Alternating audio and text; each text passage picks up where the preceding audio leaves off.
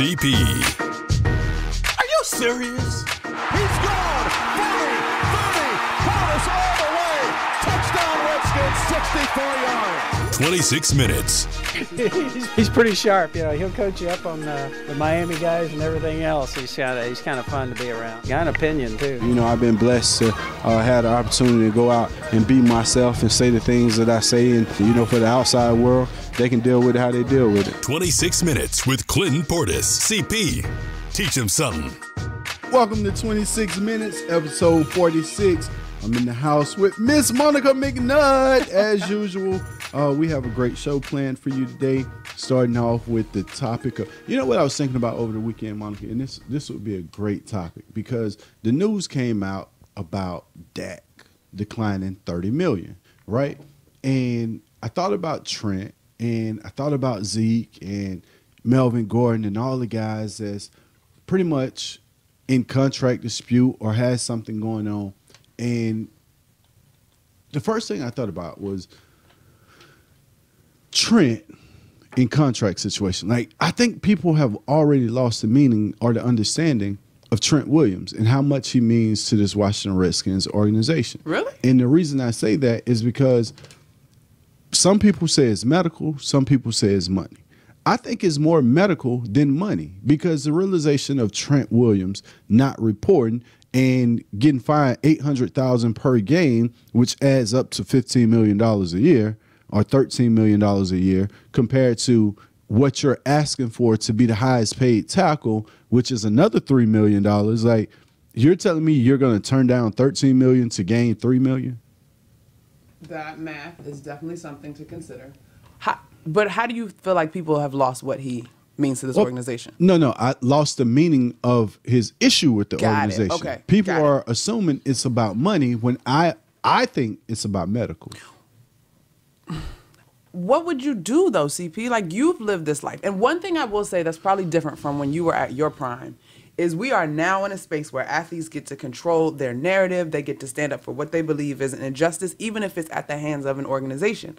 Like, what do you expect to happen here? Well, I just think it's going to get ugly. Like, the standoff is something I hate for both, for Trent and for the organization, because Trent has done so much for this organization. But alongside that, the organization has given Trent every opportunity, you know, and stood by his side the entire time. So I just think it's one of those situations, like, you hate to see this because of knowing how valuable he is, knowing what he's brought to the table. But at the same time, when he's had to deal with off the field issues, the organization stood by him. Never once did they turn their back. So that's what makes it tough, because both sides have been needing of each other. So now you get in this situation. And Sewell Craven's article came out where Sewell was taking a shot at the organization as well. So everyone, in my assumption of Sewell when his situation came out, was one of those assumptions like, oh, you know, like, this is a different cat. He's from Cali. Never knowing any inside details,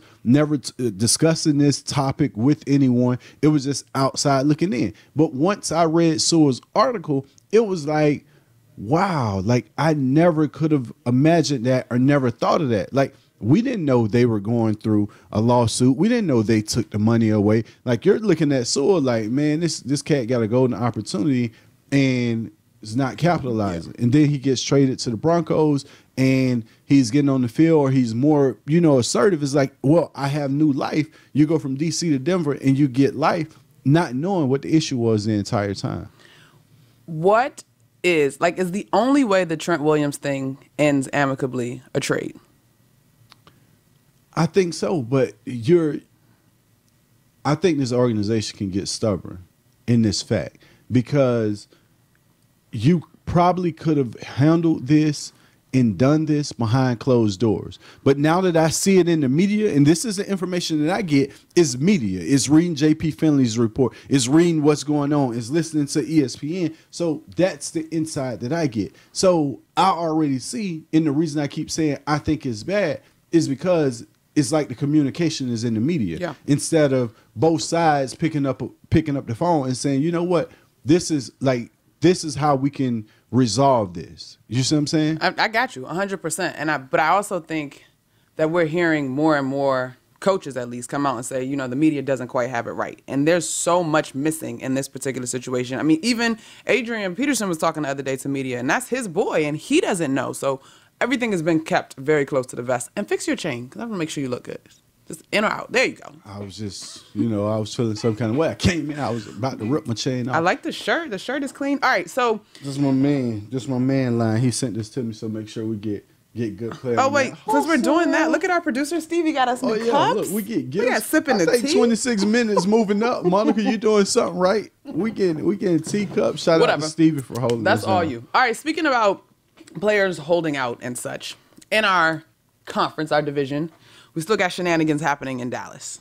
It's big shenanigans. And I just had this discussion, right? I did Undefeated with ESPN, and the topic was Dak turning down $30 million. And to me, I'm never a hater of a man getting his money, right? I think Dak deserves to get paid, and $30 million, I really feel like it's great for Dak. If he's actually turned down $30 million and asking for $40 million when Russell Wilson is getting like 31 or 32, I don't think he's in the ballpark at this stage. Now, he could grow and develop and become something that I don't see. I just don't see his upside where he's going to surpass Aaron Rodgers or Russell Wilson as playmakers. Patrick Mahomes, like I could see Patrick Mahomes asking for $40 million because he's in year 2. He has a outstanding upside. But when Dak goes out and you're asking for more than $30 million, I think $30 million is a lot for him. So, but how much more do you think is the holdout, right? Because to me, and I think Russell's numbers are a little bit higher than that, but to me, the conversation between Dak and Carson Wentz, who was injured, and Carson has been paid pretty well by the Eagles as well, was more of a, Super Bowl. Okay, something to, but he didn't pull. Yeah, he did. He did. Yeah, he took the team he got to him a there. Super Bowl, and when you look at it, Wentz and Foles got paid from that Super Bowl. They both contributed, and they both got paid from it. When you look at Dak, this is how I feel about the situation, right? And Dak, Zeke, and what's the wide receiver name? Amari Cooper, right? They have an opportunity for at least the next 5 years to become the Big Ben, AB, Le'Veon Bell, right? That's a trio that Pittsburgh shouldn't have broken up. But it broke up out of greed. Roethlisberger was getting his money. Le'Veon wanted his money. And AB was getting paid.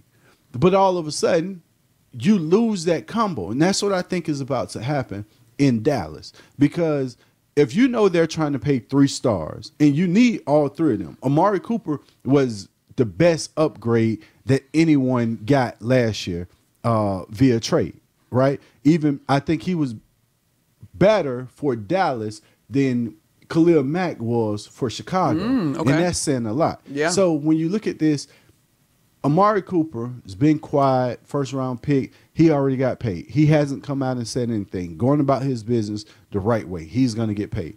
If you got to pay 2 of the 3 because you can't pay all 3, which you probably can, but if the way things are looking, Zeke or Dak wants to be greedy. So it's not worried about, I don't care what you do with him. Is that a conversation that Zeke and Dak have, though? I think all 3 of them should have the conversation and say, look, we trying to keep us together.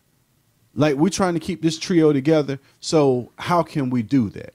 And still put a winning formula because Dallas have a lot of money invested in their D-line and O-line. Bro, these are numbers that are astronomical to me. But honestly, a $3 million difference from 30 million to 33, are we talking big time worth dying on this hill differences? Like if Dak decides to take the 30 so that they can stay together as a trio, how much money makes a difference on whether you would take a contract or not? But if you keep them together as a trio, there's a lot more money to be made down the road compared to if you decide to get selfish in this contract and now you're going to lose one of your star players and now 2 of you all got to carry this team. Because if 2 had to carry the team, I'm thinking Amari Cooper is a definitely lock for me, just due to this being a pass-happy league, his playmaking ability, a guy who can turn a 5-yard slant into a 70-yard touchdown, which we've seen.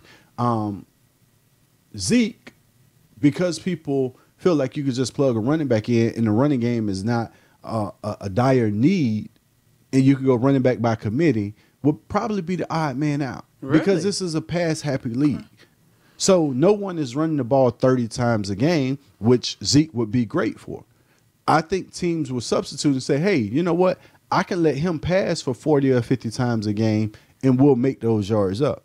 So that's where the dilemma comes in between Dak and Amari, or Dak and Zeke, or Amari and Zeke. Somebody's going to be the odd person out, and I don't know who it's going to be. But if it's Amari Cooper, definitely we need you in D.C. Hello? We'll just take if you're listening. And when we come back on 26 Minutes, Monica is going to take the show away. Sun, fun, a private yacht. Man, 3 things that could be yours with the luxury cruising scratcher from the Virginia Lottery. If you win one of the 4 private yacht experiences, you and up to 7 friends will sail out of Florida on a yacht featuring a 24-hour captain, crew, and a personal chef. You'll have flexible port options and access to a motorized watercraft. The $5 luxury cruising ticket features 3 instant win private yacht experiences and a 4th one available in a second chance drawing. There's also $12 million in cash prizes in the entire game. Take your summer from boring to luxurious with the luxury cruising scratcher from the Virginia Lottery.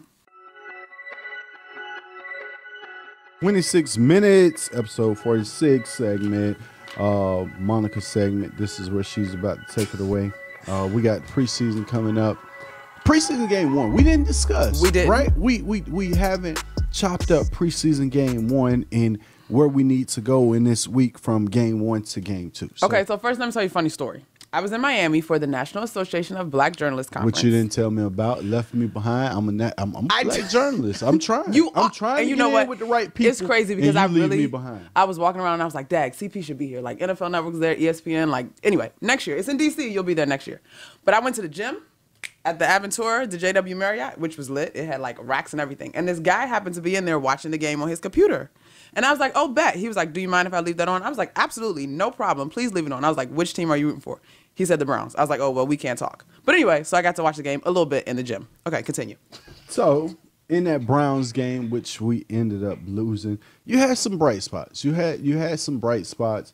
A lot of people, the national media, when it get to the person that everyone here cares about, in Haskins, everyone trying to figure out how is Haskins going to be. He had two interceptions, right?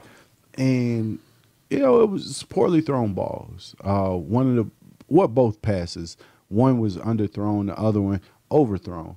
Some mistakes by Haskins. But with the pressure that Haskins was getting, I can kind of understand that. The jitters, first game. If you're going to make a mistake, the best place to do it is preseason. That's what preseason is for.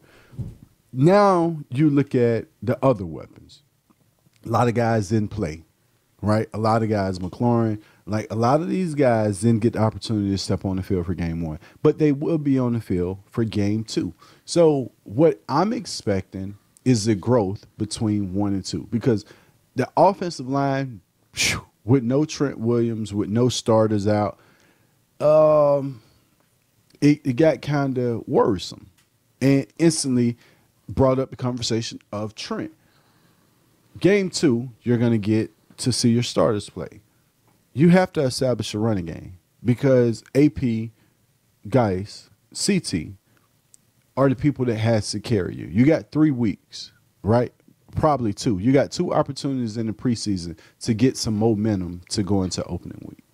Do I want to see Guice on the field? No. Do I want to see AP on the field? No. Do I want to see CT on the field? No. This is game 2 against the Bengals. You don't want to see them?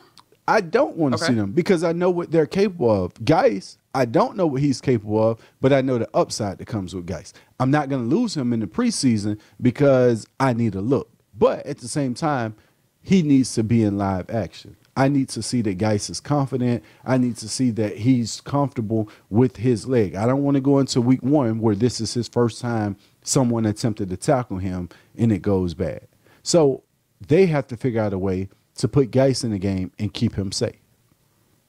All right. When do we see that, though? That's what the discussion is about, Monica. Well, you've played this position. Well, for no me, way. Don't ask me. I don't know. I'm ready to see him now. He seems like he's ready to go. Not for extended amount of time, but you're right, just to kind of shake the dust off. Well, I think you give him safe runs, right? And safe runs are runs where he's not going to have to make a lot of moves. He's going to be able to square up, get downhill, square up his shoulders, get some contact, fall in the pile, and come out of the game. My words to him, don't break a big run. Even if you break a big run, you don't break a big run. Okay, I don't need to see that. What I need to see is you adjust to getting tackled. Right, I had this conversation with Guice about learning how to fall because he's such a bulldozer. When it comes to contact, you got to learn how to fall. As you fall, you have to get so small. You have to become a baby, like rolled up in the fetal position as you're falling. Because when you leave that leg out, you can't control everybody else. Some guys are not hustling. Some guys are hustling. Like, you're going to have people falling over the piles. You have some guys that's doing too much, but they're trying to make the team. So he has to understand all these dynamics and play safe. Give him downhill runs. Run a little power, run a little gut. ISO. Give him an opportunity to square up his shoulders, run into somebody. Hey, fall down, come back to the huddle. So you waiting till game 3 to give him that? Like when? I mean, and then how much of game 3 do you want to see him? I'll probably let him play a quarter in game 3, just so I can see the confidence. But they'll all be straight ahead runs. I want to see a little jump cut, like running into the back of people where you're in a pile and cover up. I don't want to see a lot from him because you have the season, because you have AP, because you have CT. You have the season to bring him along slowly. So that brings me to my next question, because we've had endless conversations, and it is still largely a conversation. In fact, you were quoted in the Washington Post for talking to Grant and Danny about wanting Haskins to chill out. There's no rush. Should that mindset at all apply to Derrius as well? Well, Derrius has put a year in the hole. I think Derrius is ready to step on the field. I think he's capable. The insurance you have for Derrius and to be able to spare him is AP. Right. All right. So if you even go out and burn AP up in the first 7 or 8 games because you gave him 30 carries, which will never happen, if insurance policy is in 7 games, Guice will be ready. Okay. Right. So whereas with Haskins, my issue is if Haskins loses confidence early due to scheduling, these first 5 games are really tough. Right?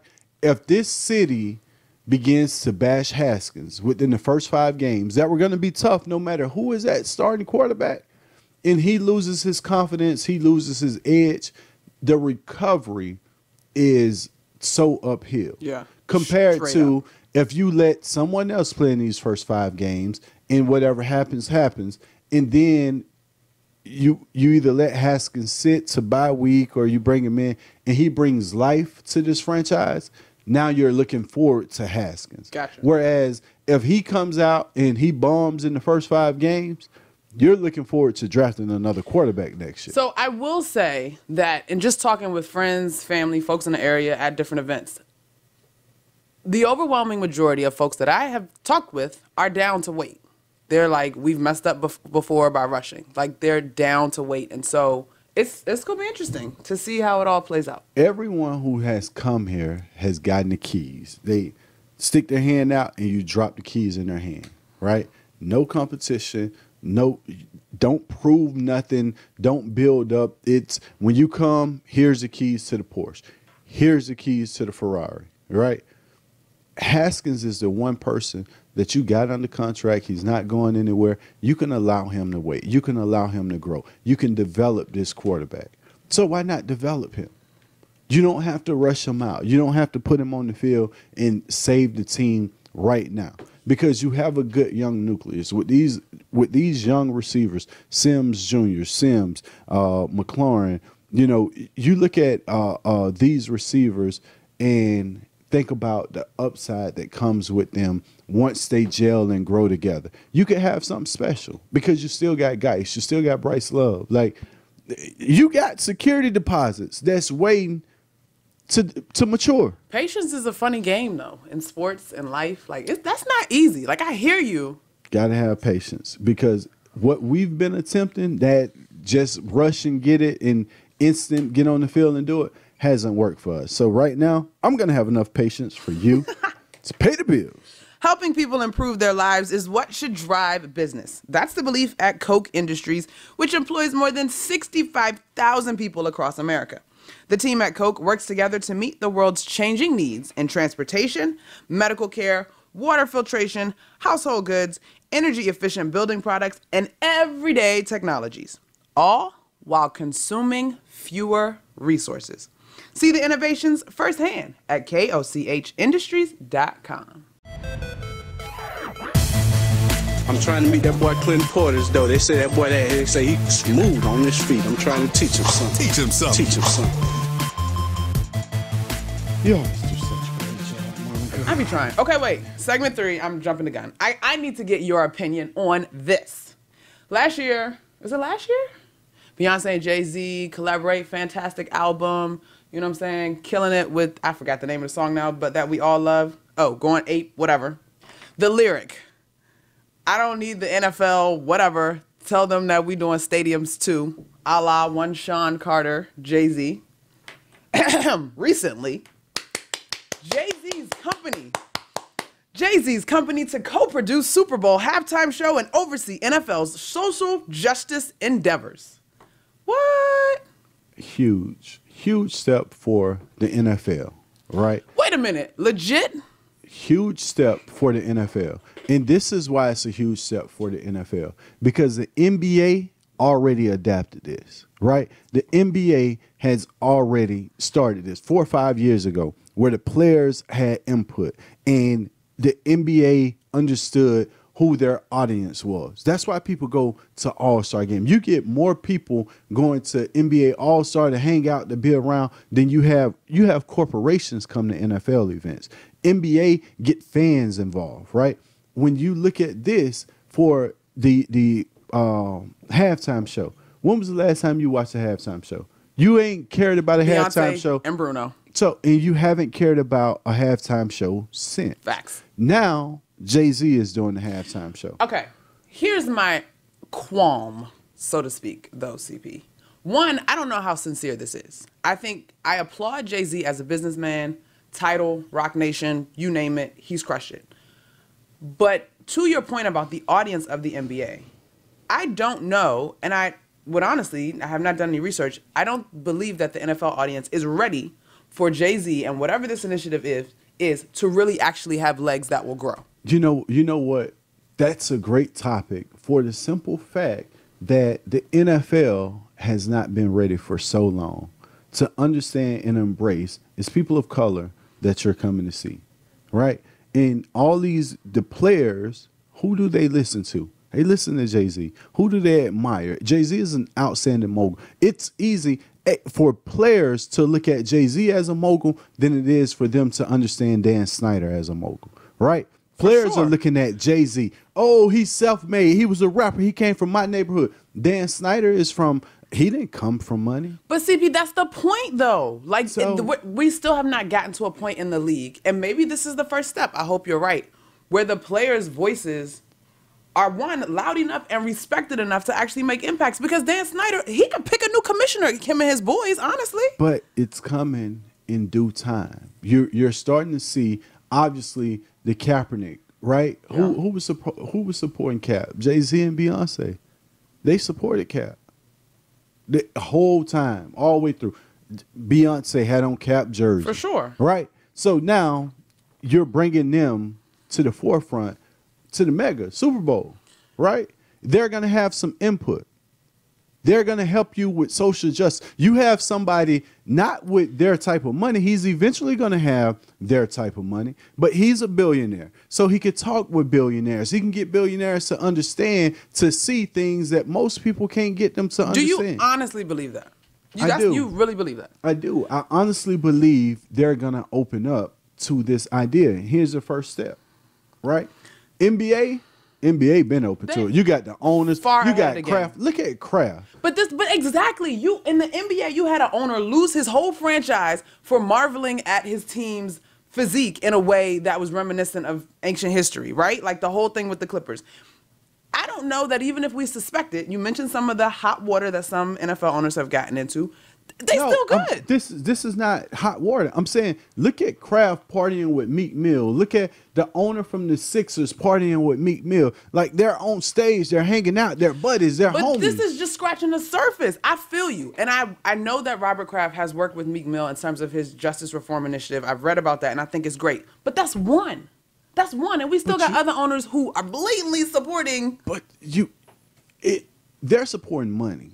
Okay, and that's they're supporting business. So this is why I feel like this is, in a way, a facade, and I'm definitely wait and see camp, because at the end of the day, it is all about business. So if embracing black culture, I just think it's hard to facade when it comes to Jay-Z, because Jay-Z pick and choose where he wants to have his input or lay his fingerprints, right? Because 2 years ago, when they needed Jay-Z the most, he made the song saying, no, like, you're not going to use me as a puppet to calm down this crap you've started. But 2 years later, here it is, they're on the same page. So obviously, he has some kind of input. He has some kind of word. He has something that's brewing that's more powerful than this performance would have been 2 years ago when you really needed me. I hope you're right. And I hope the Super Bowl halftime show is lit this year. We going? Are we going? Can we plan to go? Hey, 26 minutes from Super Bowl. We will be there. And thank you all for listening to episode 46. We had so much more to give you that we didn't get to. But hey, guess what? Episode 47 coming up soon. So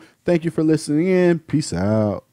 If you have atrial fibrillation, you know it can be difficult to treat successfully. Inova Heart and Vascular Institute in Fairfax is a leader in AFib treatment using specialized technology and expertise. This helps to more precisely target and treat rhythm irregularities that others could miss, helping to restore your heartbeat to normal. Give your heart the benefit of care. Visit inovaheart.org/AFib to learn more and to find an Inova physician. Inova, join the future of health.